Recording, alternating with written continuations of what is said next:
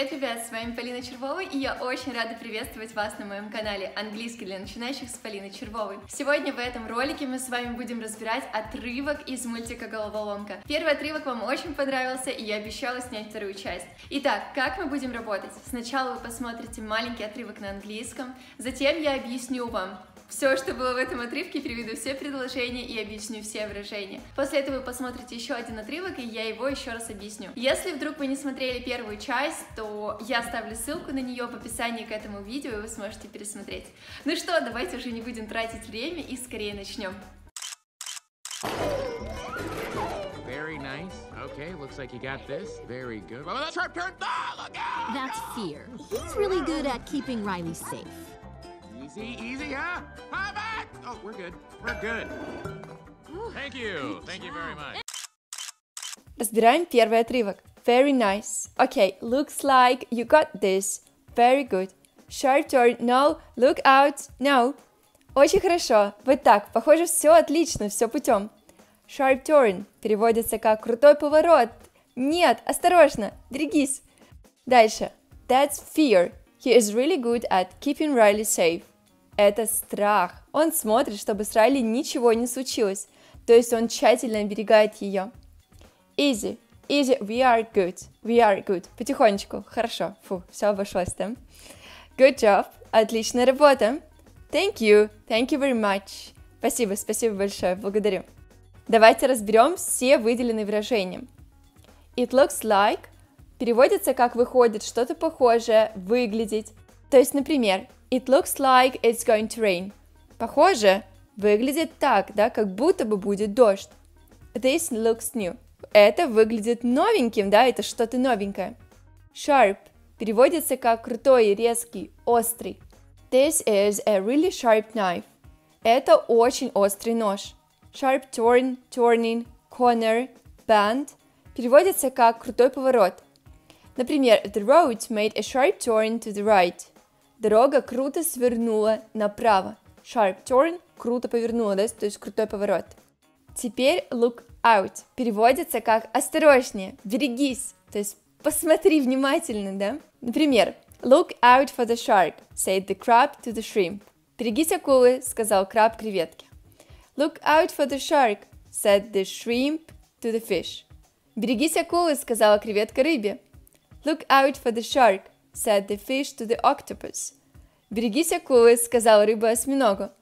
Look out for the shark, said the octopus to the shark. Берегись акулы, сказал осьминог акуле. Look out, said the shark. Берегись, сказала акула. Look out for me. Берегись меня. Заметили, да, что look out – это берегись, осторожнее. А когда вы говорите берегись, чего именно, да, то есть акулы, например, вы добавляете предлог for. Look out for. That's расшифровывается как that is. То есть это, вот это. Например, that's him. Это он. Или that's gorgeous. Это здорово. Или that's the idea. Вот именно, вот это хорошая мысль, отличная идея. To be really good at something переводится как быть способным к чему-то, когда у тебя что-то хорошо получается. Например, she is really good at making things. У нее очень хорошо получается мастерить, то есть делать какие-то вещи. То есть она способна к этому. I was never any good at art. У меня никогда не было способности к рисованию, да, то есть я никогда не умела хорошо рисовать. Слово easy переводится как полегче, я думаю, вы его знаете. И у нас есть выражение еще take it easy. Не волнуйся, то есть смотри на вещи проще, не усердствуй чрезмерно, полегче и так далее.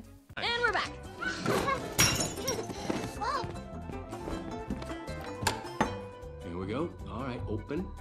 This looks new. Think it's safe? What is it?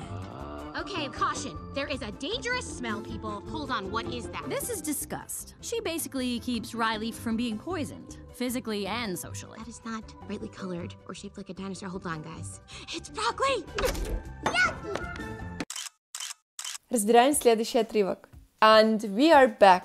И опять мы, да? Here we go. All right, open. А ну-ка, открыли ротик. This looks new. Это что-то новенькое. You think it's safe? Думаешь, это не отравлено, это безопасно? What is it? Что это? Okay, caution. That's a dangerous smell, people. Hold on. What is that? Так, все в сторонку. Подозрительный запах. Что это, спрашивается? This is disgust. She basically keeps Riley from being poisoned. Physically and socially. Это брезгливость, да, disgust. Она следит, чтобы Райли поменьше тошнило. Но если дословно, чтобы она не отравилась. Being poisoned – это быть отравленным. От еды и от людей. That's not brightly colored or shaped like a dinosaur. Hold on, guys. It's broccoli. Так, цвет бледно-зеленый. Напоминает динозавра. Стойте, это брокколи? Яки. Блэ. Яки переводится как блэ. Давайте разберем. Слово keep переводится как держать, охранять, хранить. Очень классное слово и многофункциональное. To keep safe, то есть оберегать. Также можно сказать, например, оставьте сдачу себе, да, keep the change, оставьте сдачу, то есть опять сохраните себе сдачу. Почитайте побольше про это слово, оно действительно очень классное. Обратите внимание, что если у нас после предлога идет глагол в предложении, то этот глагол всегда будет с окончанием ing. Например, she is really good at keeping Riley safe. She is really good at это предлог. Дальше идет глагол keep, и я делаю глагол с инговым окончанием. Или еще пример. She basically keeps Riley from being poisoned. Она следит, чтобы Райли не была отравлена. Here we go. Мы употребляем тогда, когда мы начинаем что-либо делать. Но перевод зависит от контекста. Первое значение – это «поехали», «начинаем», «а ну-ка, давайте-ка посмотрим». Например, right, here we go, the game's starting. Отлично, поехали, игра начинается. Другое значение – это «вот, держите». Мы используем, когда даем человеку что-то, то, что он попросил, например, или не просил, мы просто ему даем. Please pass me the salt. Пожалуйста, передайте мне соль. Here you go. Вот, пожалуйста. То есть мы передаем человеку то, что он попросил. И последнее значение, ну вот, началось, ну вот опять, приехали, да? Here we go again. Опять 25, то есть опять началось. All right переводится как нормально, порядок, в порядке, ладно. All right, I'm game. Ладно, я не прочь. Или it's all right, it's only me. Все в порядке, это всего лишь я.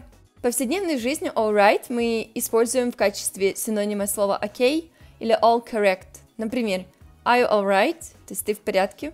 His answers on the test were all right. Его ответы к тесту были правильными, вполне нормальными. Следующее слово dangerous, опасный, рискованный.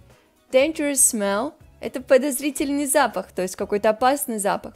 Слово disgust переводится как брезгливость, отвращение. Это может быть и глаголом it disgusts me.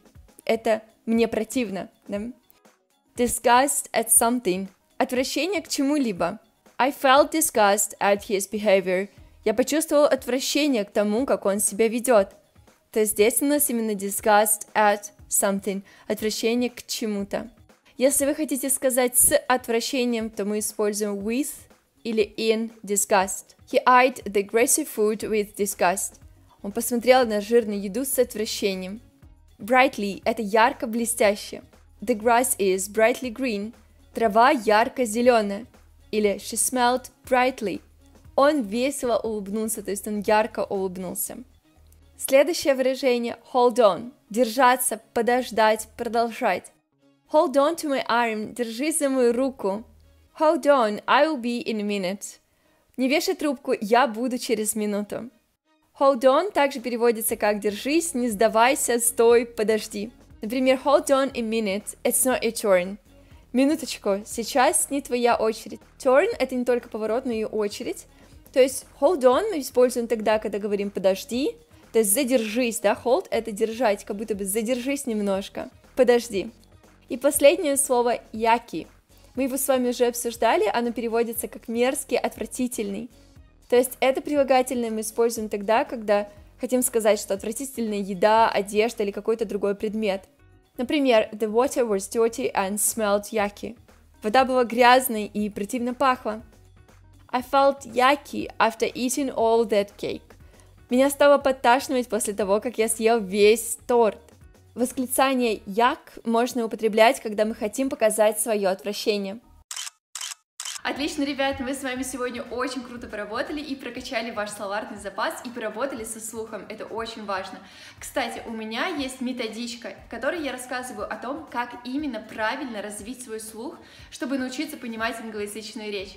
Ее можно скачать совершенно бесплатно на моем сайте, я оставлю ссылочку в описании к этому видео, поэтому обязательно ее скачайте, почитайте, и вы узнаете, как правильно смотреть фильмы, мультики, слушать песни на английском, чтобы развивать ваш слух. Это очень важно, чтобы потом вы смогли слушать и понимать иностранцев. Я желаю вам классного дня, отличного настроения. Ставьте плюсик в комментариях, если хотите еще разборов фильмов и мультиков, и я обязательно их сделаю. До новых встреч. Пока!